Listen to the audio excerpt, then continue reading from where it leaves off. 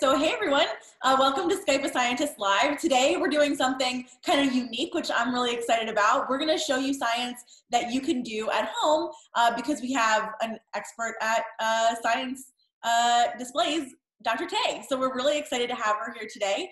I am going to be hidden for most of the talk so that you get more screen time with all of the excellent science that you can do at home from stuff that you probably have in your kitchen right now. So generally, a little bit of background about Skype a Scientist, if you're not familiar with us. We are a nonprofit organization that tries to bring science to as many people as possible in many different ways. And during the pandemic, of course, we've been running a lot of live streams.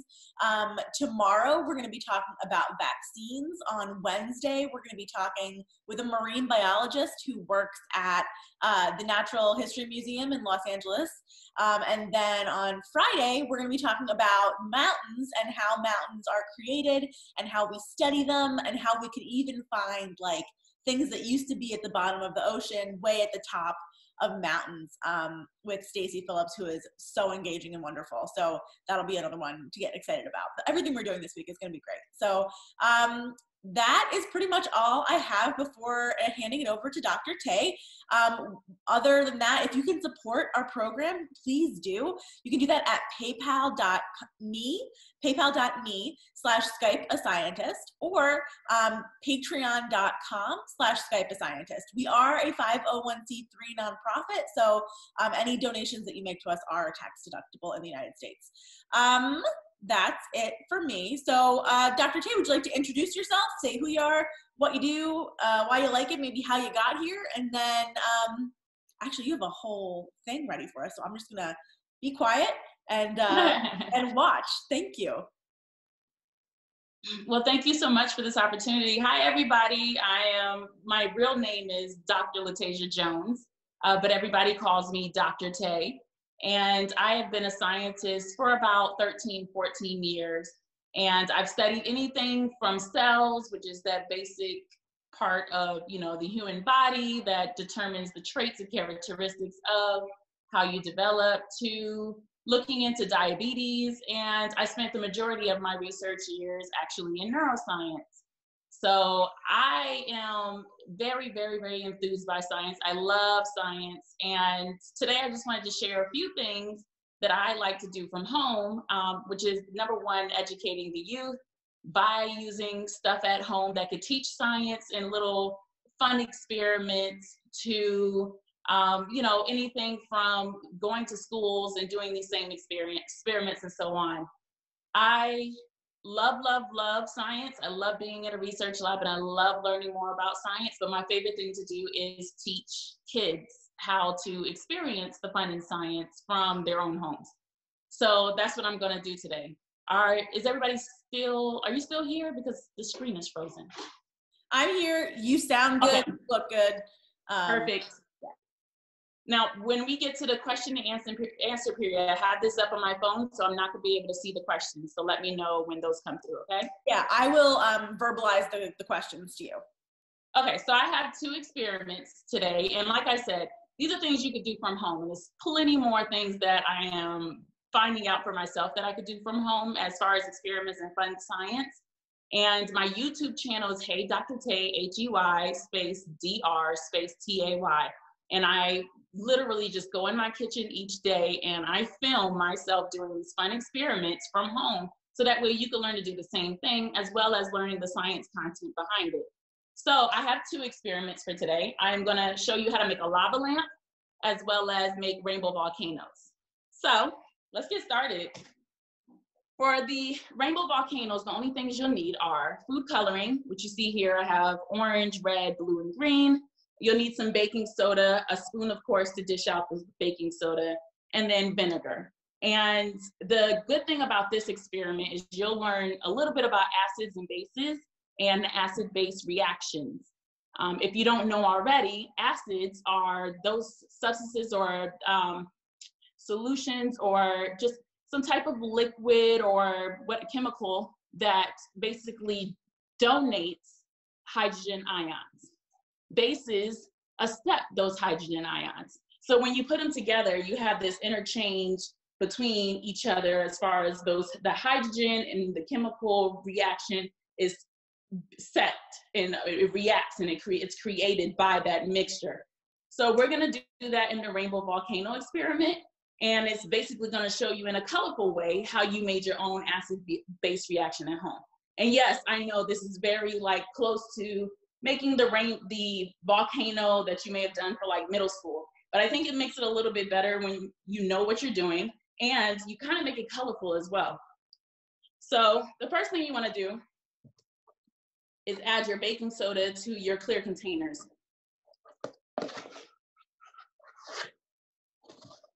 And I'm gonna add about 2 spoonfuls. Mind you, I make a mess every time I do these experiments. So I always make sure I have like the little dollar store tablecloths, the plastic one on my counter, to make sure the mess can just be folded up and thrown away instead of having to do too much of a clean afterwards.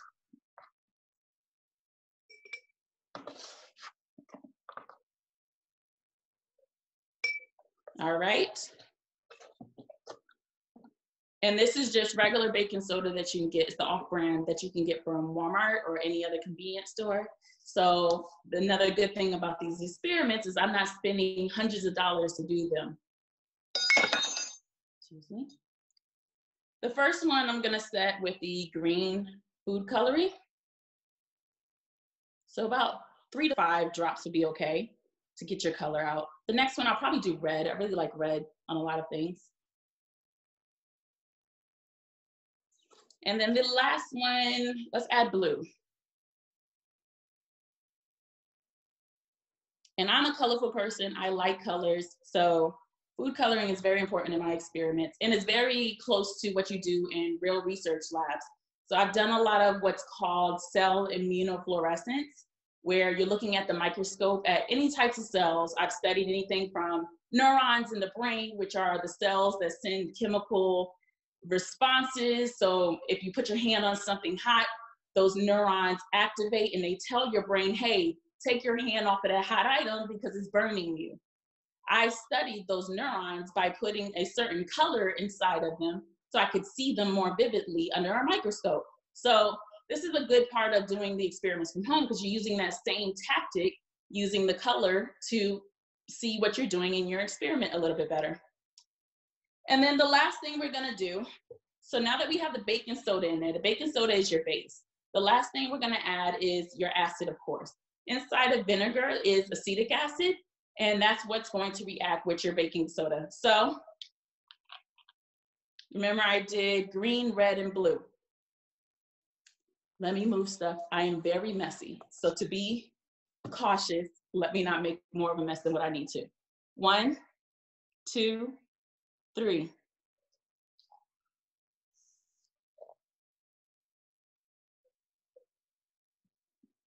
So now we have activated our acid-base reactions.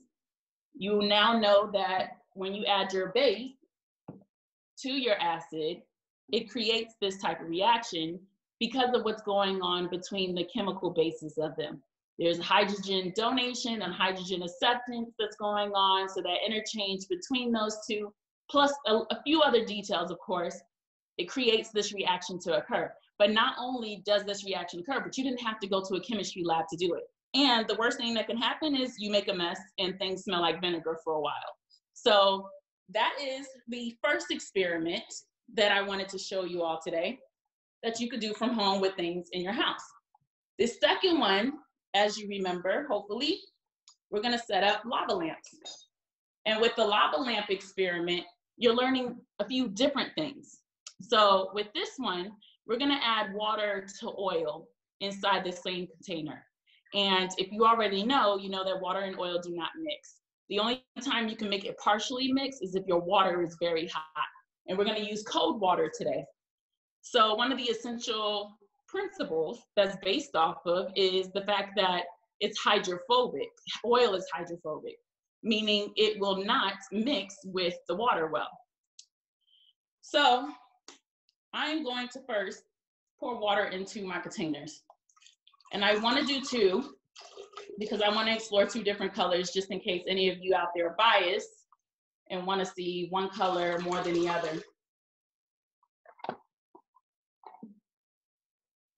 And don't worry, this is old. I filled these bottles up with water from the sink, so I'm not wasting water.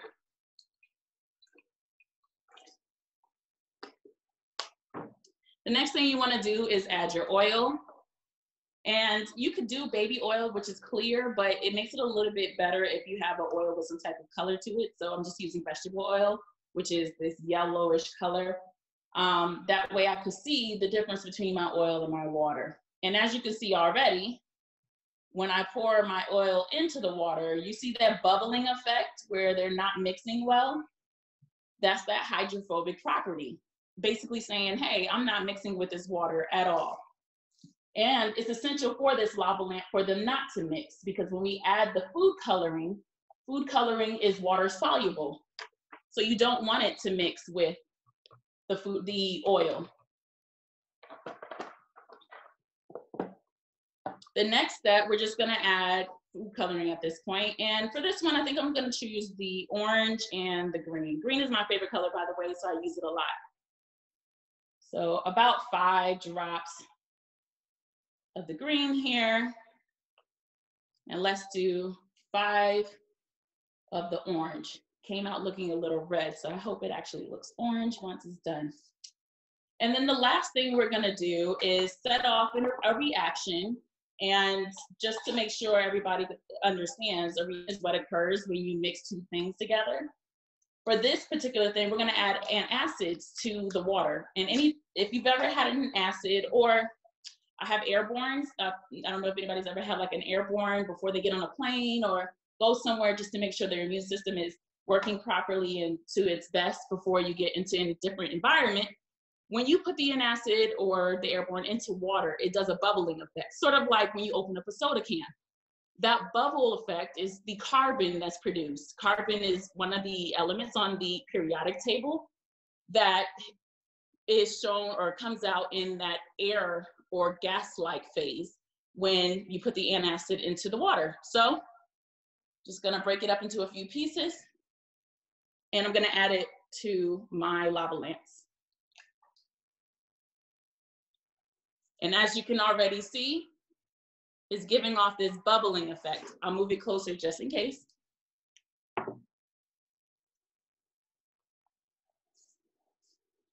And here we've made now our lava lamps.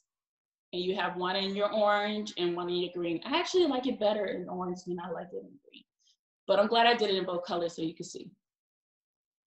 And once again, things that you can find at home. A lot of people already have the antacids.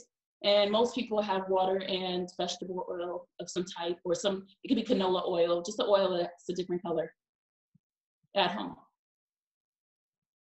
So these are just 2 of the experiments out of many that you could do from home using stuff that you already have at home. Another thing that I want to share with the lava lamp experiment, as you can see now, the experiments have actually like fizzed out and they're almost complete as far as the bubbling effect. If you add another, it just restarts the experiment again. So that's the fun thing with this. It's kind of like the gift that just keeps on giving, because it keeps going and going every time you add another antacid or whatever else you add that does the bubbling effect. So that is it for my presentation on experiments. I would love to answer any questions regarding science or what I do to help communicate and teach the kids in science. So let me know. Awesome, thank you. Our first question's from Randy. Is there anything that you can use to replace the baking soda with in this experiment that you might have around the house? That's a good question. I haven't tried anything else around the house. Randy, can you email me at heydrtay@gmail.com, heydrtay@gmail.com, and I could find some substitutions for you. Hopefully I could find something. But kitchen-wise, this is usually the only thing that I've used base-wise in the kitchen. I could look for some other things though. Possibly, yeah, I'll look into other things. Before I give you an answer, I don't want to give you a wrong answer. So I'm gonna look into it first and send you an answer, okay? If you email me, you have to email me though. Awesome, thank you. Okay, Kayla would like to know, what about denture cleaner tablets? Could you use that to put into your lava lamp experiment? So the denture, if I'm not mistaken, that has hydrogen peroxide. If she can answer that back, I don't have dentures. I've never had dentures before. The tablets, though, if I'm not mistaken, they have hydrogen peroxide in them, kind of like the basis to some of the toothpaste. But let me know. If so, that may be a completely different reaction. So the hydrogen peroxide, it gives off the same type of reaction as far as releasing the bubbles and that gas-like form. The gas comes out from the reaction. I'm just not sure that that's what's going to happen when it mixes with water. Because if I'm not mistaken, hydrogen peroxide has water in it as well. So it's not going to have the same reaction when you combine it with water because it's already in it. Hydrogen peroxide with yeast, though, mixed yeast water is a basis of elephant's toothpaste experiment. If you go to my YouTube channel, Hey Dr. Tay, I have the experiment, elephant's toothpaste, where I use hydrogen peroxide and I mix it with yeast water that's warm and just a little bit of dish detergent and food coloring, and it makes like a toothpaste appeal, but it's a big quantity, so it looks like it's the toothpaste for elephants. So if you have hydrogen peroxide in that, you may be able to use that for a different experiment, but check the ingredients on the cleaner. Awesome. It has citric acid and sodium bicarbonate, she says. Okay, so it actually may work. Cool. If it has those ingredients, it may work. Tell her to try it. Put it in water first and see if it does the reaction first. Because if it's just added to water to give off that bubble effect, then it definitely will work with this, because that's all I did here was give it off the bubble effect. And if I'm not mistaken, that citric, both of those ingredients are inside of the Alka-Seltzer as well. So yeah, it should definitely work for this. Awesome. Let's see. So why, when you add the vinegar to the baking soda, you said it was an acid-base reaction, but where do the bubbles come from? So that's released from the actual reaction, from combining them. So you have a few different things going on. You're neutralizing the acid, you're bringing it down to be closer to basic, but not completely, because the base is being brought a little closer to acid here, right? So it's fight, or this tug of war for a balance between the two. And as a result, because of that mixture, that bubble effect or the bubble result comes off of your reaction. So that's just, a lot of us call it like that's the results of the reaction, meaning that's what we observe as an effect from the mixture itself. But that's basically what's occurring. What's in the baking soda is mixing with what's in what's mixing in the vinegar, and it's creating that bubble effect. Great. For the rainbow volcano, does the water have to be cold? Rainbow volcano. So the rainbow volcano has no water in it. Oh, right. So does the vinegar have to be cold? I just use room temperature vinegar for the rainbow volcano. So no, I actually never put vinegar in the refrigerator or anything. Somebody tell me if that's like a bad thing to not do. But I just use regular room temperature everything for everything. The only thing that you would really have to be careful about is the water that you add to your lava lamp. Like I said before, if it's warm or hot, it'll kind of break down the oil and try to allow both of them to mix together versus staying separate from each other. And that's why when washing dishes or something, you would use hot water or warm water to wash your dishes, especially the greasy ones, because you want to break down the oil. But here, you don't want the oil and the water to break down. You want them to stay separate from each other so your reaction could occur properly. Awesome. Is the volcano reaction an exothermic or endothermic reaction? So it would be exothermic because it's giving off of energy. Awesome. Parker would like to know, can you use lemon and baking soda to make a fizzy drink? Yes, you can. You can use lemon and baking soda. It's basically the same type of reaction as here, except you're using the acid inside of the lemon instead of using the vinegar. So, yep, you could use the lemon and baking soda to give off that same fizz appeal. Awesome. Let's see. How much oil did you put in this experiment, and are there any instructions to your experiments online on your website at all? So as far as instructions, if you go to YouTube at Hey Dr. Tay, Hey space Dr space Tay, you'll find me. And I have the video for the lava lamps already up there that'll give you the full instructions on how to do it from beginning to end. But as far as how much oil versus water, you want to have less water than oil. So what I usually say is about 1 part water and 2 parts oil. But as you can see, sometimes I'm off for the sake of not opening the second bottle and just saving it for later. Plus I already knew it was going to work with this amount.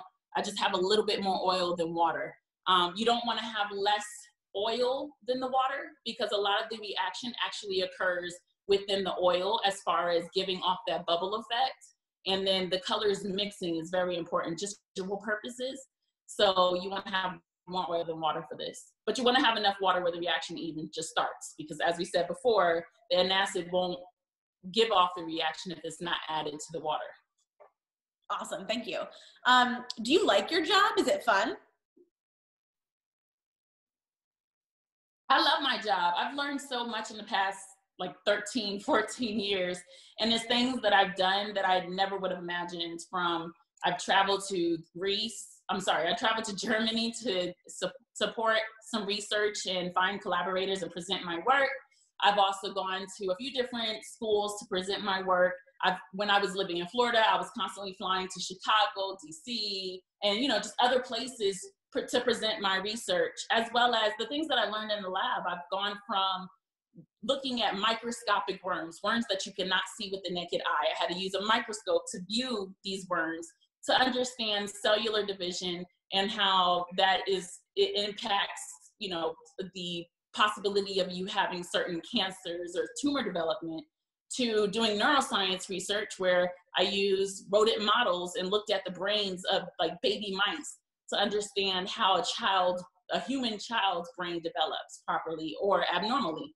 So, it makes you do a lot of different things that you never probably would imagine doing just in regular life, which is the most awesome part about being a scientist to me.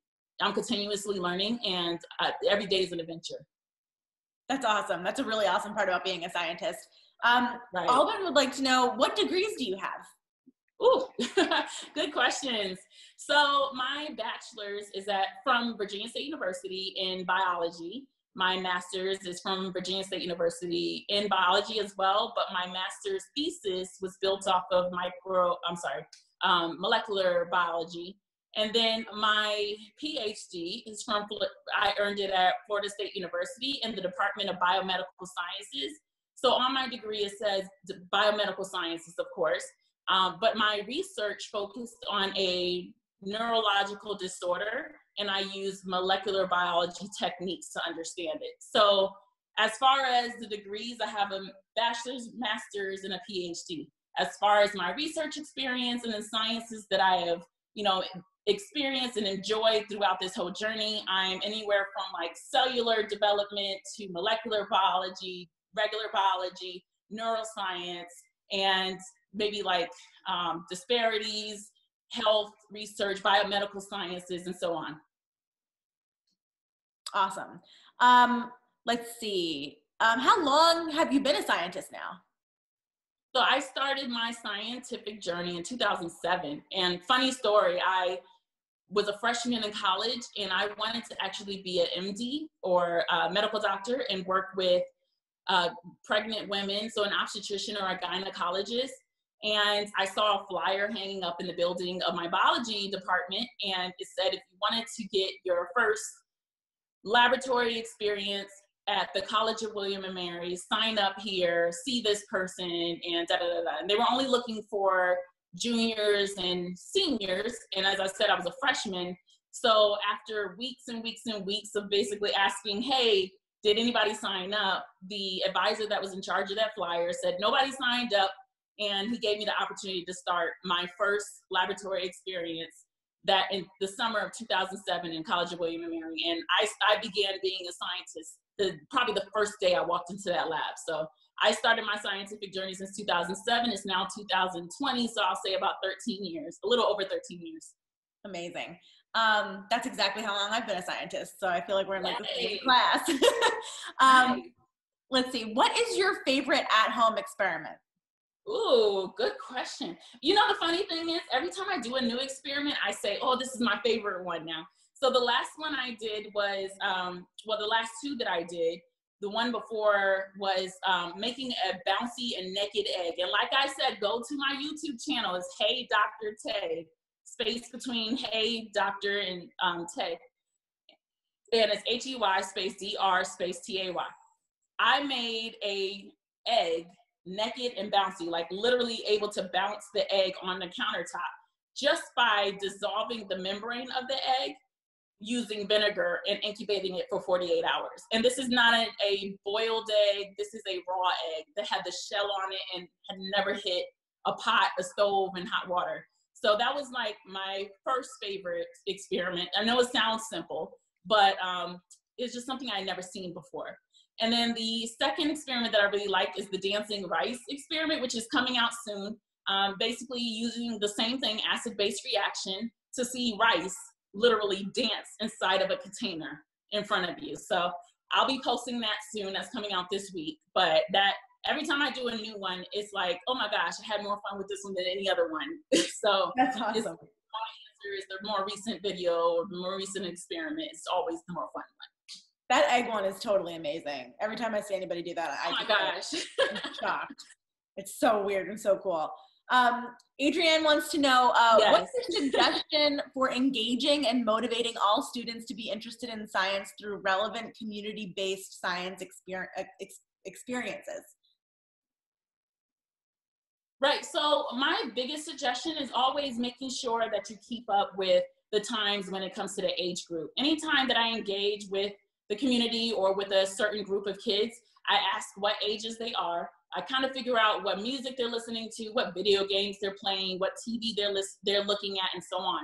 Because kids really like things that are engaging, of course, but they also like stuff that relates to what they're already doing and keeps them more involved. So in some of my videos, I start singing a song, or I'm dancing to like TikTok music from the TikTok videos, you know, just to keep the kids in the community more engaged and make them understand, hey, this is a place where everybody is welcome. Because I think that is the biggest, I guess the biggest take back from all of this. Science is welcoming. Science is fun. Science is engaging. Science is, you know, educational. So if a kid can take that from it and they feel comfortable, just as comfortable as if they were playing a video game or dancing at a party with their friends, then they're going to want to do it more. So I try to make sure that environment or that atmosphere is instilled in whatever I'm doing, whether it's the YouTube videos. Actually, I have a few programs that I've started. So actually engaging with the kids physically, you know, through those programs, or whatever else I do. When I go to the schools, I set up experiments in the front of my presentations when I give presentations at school, so they can be engaged with the experiment and understand through the experiment the joy of science. So just bringing it to them on the level that they would definitely respond to would be like the number one answer that I would give. Totally. That's so important. Thank you. Gabby would like to know, what made you want to be a scientist? Ooh, good question.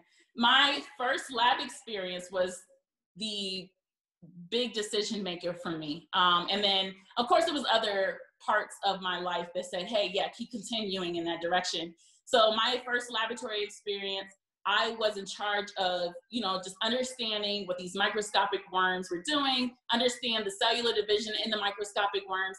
And the first thing is like, I had never known there was even a microscopic worm. So, you know, I'm looking at these things for the first time and it already had me excited. So that was the first part of wanting to continue with science. It's just the excitement of being in a lab, the excitement of looking at an organism I would have never seen if I continued to go MD route or something else.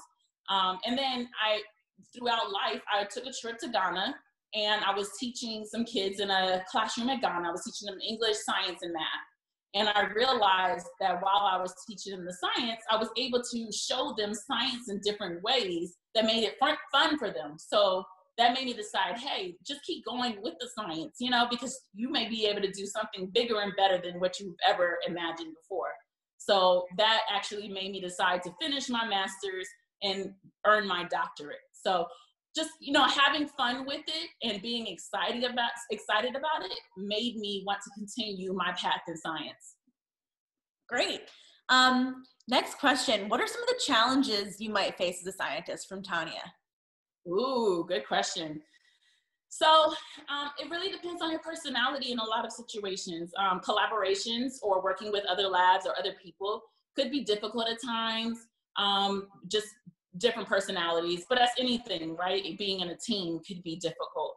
So learning how to deal with different personalities and working towards with each other's strengths, as well as addressing any weaknesses and trying to find solutions for those things could be a challenge. The biggest challenge that a lot of scientists face are like the time consumption in being a scientist. Sometimes I've seen myself in a lab from like 10 a.m. to 4 a.m. the next morning. And it was just to get certain things done because I wanted to maybe take a break another day, or I was just so excited about how the research was going that I couldn't stop. So although it could be a challenge, you're getting results from this, you're getting data from this. And if you're really excited about it, it keeps you going and you don't even realize time is, you know, just flying by. So that could be one of the challenges for some people, is just how long it takes. A lot of people say, hey, why haven't we cured cancer? Well, there's so many different types of cancers. There's so many different proteins. You have to understand what's going on. You have to observe it. Then you have to figure out how could you find a solution, and you have to test all these things out, get data, get results, show that it could be done over and over again, publish about it, and so on. That's a lengthy process. So I would say one of the challenges is being patient, understanding that what you're doing is important, and sticking with the science no matter how long it drives out to be. Awesome. Jackson would like to know, could you explain the reaction between Mentos and Coke? Oh yeah, so that's basically giving off carbon dioxide reaction. So your carbon is released as gas in that reaction, and that's where the explosion comes from. I really want to do that experiment in my YouTube videos, but I'm scared it's going to make more of a mess than I want in my kitchen.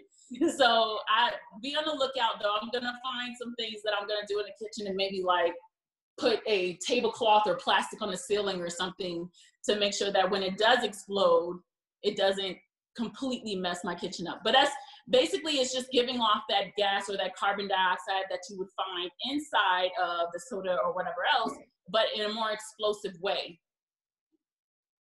Cool. Sorry, what has been your favorite part of your career? My favorite part of my career is talking to other scientists, seeing how far I've come, and I really like the experiments. I really like the new things that I learned in my research, anything from like doing surgeries to even just talking to the families that I impact. That's probably the most favorite part of my scientific career, being able to talk to families that have the disease that I'm studying. And they're telling me, thank you for, even if it's just a little bit of information that I'm able to provide, thank you for providing that information because you've helped me understand this, or you've helped, you know, the research world with getting advancements in this, understanding this disease. Cool. Next question is, how many people are on your team of scientists? Like, do you work with groups of scientists or do you work alone? So when I was in every lab that I've been in, so I'm no longer in a lab now, but I still work with scientists where I'm at. And every lab that I have been in, it's been multiple people in the lab, but each person can work together. And sometimes they do work together, but usually they have a project that they lead on their own. So if I have 3 projects, maybe 2 of them I work with other people on because they're able to contribute something that I don't have a skill base in. But one of them I may work completely on by myself. So that's one important thing about science, is sometimes in the laboratory, you can find people that are better at things than you are to contribute in those aspects of the research so it can be complete. It's kind of like making a song. You may not be a lyricist, but you may be able to sing well or rap well. So you may find a lyricist that can give you the words, and then you sing the words, and then you have a complete song, right? Totally. Awesome. What advice / motivational message would you give to a student in elementary school who may want to pursue a career as a scientist? Ooh, I would say while you're still young, keep playing with science from home. Keep looking at things that you like in science on TV, on YouTube videos or whatever else. And then just enjoy it as you can. Elementary school is still a bit young, but there's so many things you can do no matter what your age is. So keep doing the fun things. And when it comes to science, keep getting exposed to science. And then there's so many different science careers. I'm hoping this is a parent or someone asking this question, but if it is a parent, hopefully just exposing the child to a lot of different careers, or if it is the kid, seeking ways to get exposed to those careers. So I also have my friend and I have a show called Conversations Between Kids and STEMineers. And we have like a Zoom meeting with kids where it's something like Skype a Scientist as well. But I think it's a little different because we have just a sit down conversation on the couch where you could do show and tell, or you could do the hands-on activity with the kids. So a lot of the kids come up there just to see what does it mean to work at NASA, or what does it mean to be an engineer or a scientist or this particular type of scientist. So doing those things, and even just being here on Skype a Scientist, is showing you what it means to be a scientist. And right now you're learning a little bit about being a neuroscientist, such as myself, or even just engaging with the community as a scientist. Great. Let's see. Do you remember the first experiment that you ever did? Yeah, my first experiment, ever, like middle school? I don't remember the first experiment I ever did. I have no idea. Oh my gosh. So it would most likely have to be, okay, so I remember, as far as I can remember, I remember doing things like anatomy class and looking inside of animals to see what their anatomy was like, or the digestive system, as well as, we did stuff with like Drosophila flies, they almost look like gnats, where you feed them and then you cross them together to see what genetics you can come out with using the fruit flies. What other young scientist things did I do? When I was a kid, I think I did like just look at insects and stuff. I wasn't like an animal person as far as lizards and snakes, but I did like dogs and anything that was furry. My favorite animal is koala. It's been a koala for a long time, elephants, and like giraffes. So studying those and just understanding what they eat and how they react in their natural environment and stuff like that. I used to love Discovery Channel and stuff. So outside of school, that would be like what I would do. But inside of school, anatomy, experiments, and then like looking at the atmosphere and growing stuff. But my favorite one I would say is my freshman or junior year of college, somewhere in between there. I had an experiment where we looked at different turtle species to see why one turtle species was outbeating another and eventually was going to hopefully make one extinct in the Virginia area. So that was a really fun one. Awesome. One of the last questions we'll have time for is, Ryan is asking, how did you get so smart and how did you know what science you wanted to do? Well, Ryan, thank you for thinking that I'm smart, because I think I'm just having a great day. And what type of science, actually, I never really knew what type of science I wanted to do. I've always been passion driven. So anything that made me feel like I was helping humans was what I wanted to do. And it just happened that I ended up looking at cellular division, happened that I ended up looking at diabetes.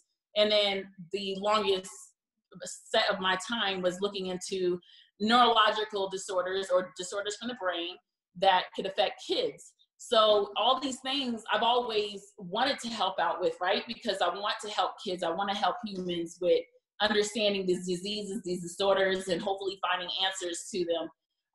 So I think that was the number one thing. And just a secret between all of us and me, I really never liked neuroscience. So it's actually very funny that I ended up in neuroscience, because I never imagined being in neuroscience. I just thought it was so difficult. I didn't really think that it was interesting, but actually having my hands on an experiment and seeing people that were affected by it made it so much more interesting and so much a challenge at the same time for me. So I think that is the number one reason why I would say neuroscience was like what I actually picked, because I stuck with it because it kept me driving towards finding answers when it came to neurological disorders.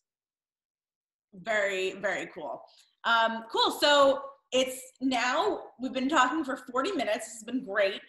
We always end with the same 2 questions for everybody. One is, what is one thing that you wish everybody in the world knew related to your area of expertise? And the second thing is, what do you wish everybody in the world knew related to literally anything? It can be as simple or significant as you'd like. Good question. So related to my expertise, I would say that research takes time, and you have to give research time. I get it.